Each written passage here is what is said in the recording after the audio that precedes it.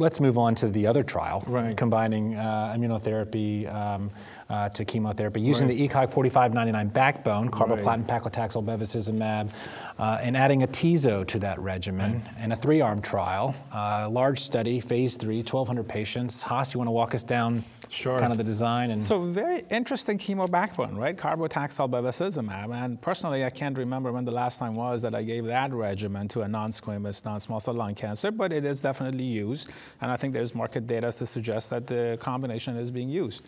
But interesting design, as you said. So arm 1 or arm A was ECOG 4599, carboplatin plus bevacizumab. One arm was that. One arm was the quadruple combination now, as opposed to triple, and the other arm was just carboplatin plus atezolizumab without having the bevacizumab added. So the presentation by Dr. Rick at ESMO Immuno-Oncology meeting at 2017 concentrated on only 2 arms of the study. That was the quadruple arm, so carbo, paclitaxel, bev, and atezo versus carboplatin and bevacizumab. The other arm that is chemo plus atezo, we don't have the full data set, so we have to wait for that. As you said, 1,200 patients, regardless of the level of PD-L1 expression, co-primary endpoint, intent to treat patient population, and a new biomarker was introduced, this T effector gene signature.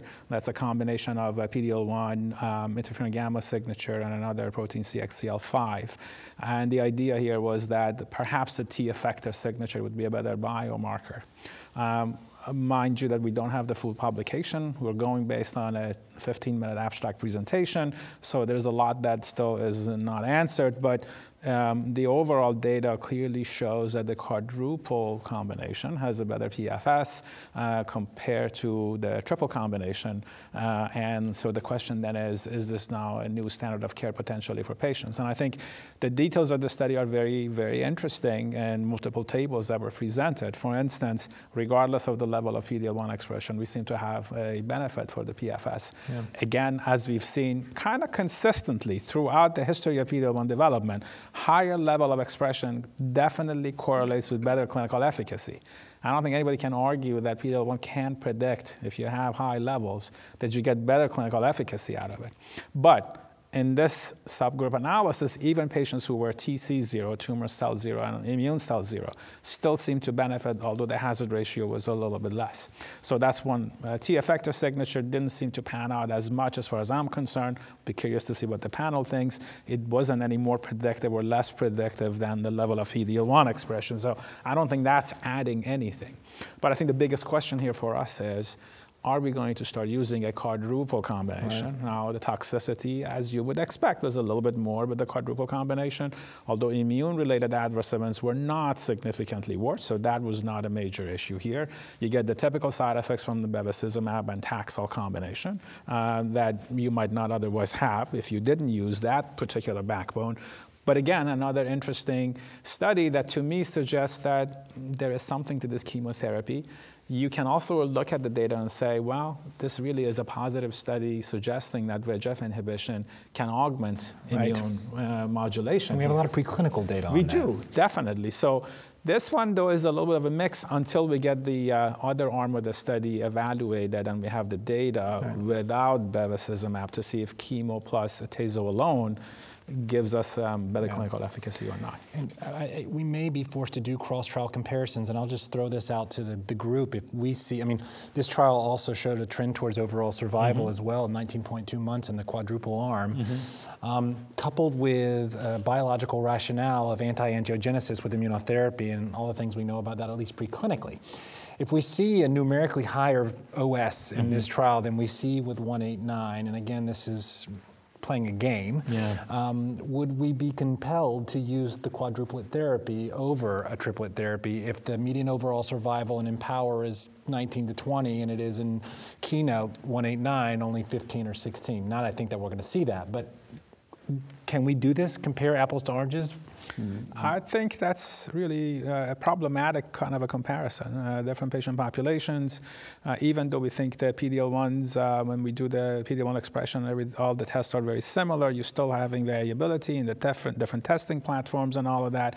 So I think it's going to be a little bit difficult to do cross-trial comparisons like that and say one quadruple is superior to triple because you have a couple of months improvement in survival in one arm versus the other. I don't think I'll go there. I think, to me, if both studies are that positive, it just says you now have an option. You can use that or not. But I'll be curious to see what Roy thinks about the combination of IO plus VEGF, because I think recently this has been one of your focus. I mean, you had a presentation with such a combination. Well, without chemotherapy, there's a suggestion that ramucirumab, an anti-VEGFR2 antibody, plus pembrolizumab looks reasonably interesting. That was only in a single-arm trial. Needs to be validated in a randomized setting that's being designed right now. But clearly the preclinical data would suggest that anti-angiogenic agents do have an effect on the tumor microenvironment, on antigen presentation, on Tregs, and so forth. So there's this makes a lot of sense. That said, I don't know how we're going to make any sense of it comparing the two trials. What we might get is, from the both, it might make us feel more comfortable as a group here saying that a chemotherapy combination makes sense. Maybe adding in the bevacizumab makes sense, but we're not going to be able to say much about the two. But I think with this trial now, with the Keynote trials, I think there's no doubt that we're going to be adding these agents to chemotherapy in the future in certain patients, and looking forward to learning more about VEGF. Yeah, I mean, in terms of cross-study comparisons, what people are doing, though, is saying, you know, the PFS for single-agent pembro in PD-L1 positive disease is 10 months. And then they look at the chemo combinations and they go, well, it's a little bit better, but I'm not sure it's so much better that I would displace pembrolizumab as my first-line treatment of choice in PD-L1 positive disease. So I don't know about the others. To me, I think we need a lot more information around the chemotherapy combinations to make any conclusive statements. To me, I think that for PD-L1 positive disease, single-agent pembro is still the standard of care. I think you make a good point. So I spent some time this last weekend with doctors who treat melanoma. And listening to them, you know, they're not thinking in 1 or 2 years, they're thinking at 3, 4, 5 years.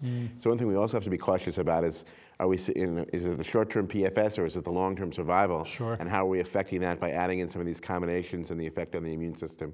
So there's really still a lot that we don't know. But I agree with you, Naiyer. That is one way to look at it, you know, compare the PFSs. I think people are going to look at the toxicity of the two chemotherapy platforms and probably make some decisions based on the tolerability and their perceptions of that. And I think that's going to be important. And the other piece is, you know, I'm a little bit obsessed with complete response rates, and with single-agent pembro and PD-L1 positive disease, the CR rate was almost 10%. It was much higher than any of the chemo trials that I've seen so far. And to me, I mean, I think that there may be some, you know, some additive benefit with the two together, but is there real synergy? We're also trying to define more abbreviated courses of chemotherapy where we're maybe getting sort of maximal antigen release without the myelosuppression, and there's a number of trials looking at 2 cycles of chemotherapy. So I don't think we've necessarily found the sweet spot of how to combine chemotherapy with IO. Absolutely agree.